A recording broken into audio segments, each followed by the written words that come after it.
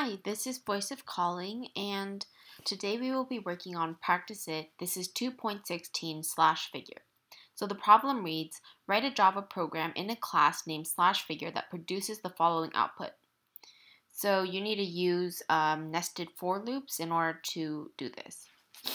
So if you could see here, this structure is basically exclamation marks and slashes on both sides.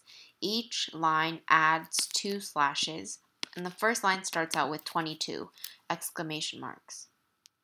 So this is my solution. We have the class SlashFigure, our main. Now we start the actual program.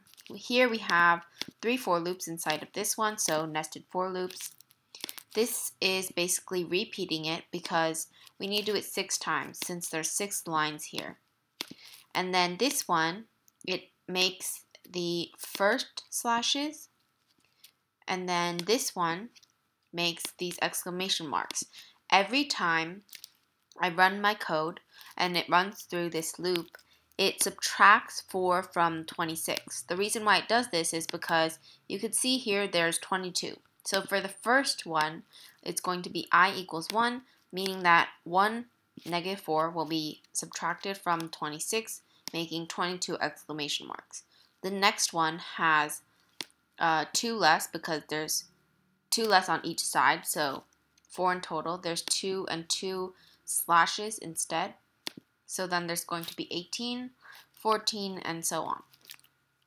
The last line is the last for loop is the same as the first one because we need these closing slashes.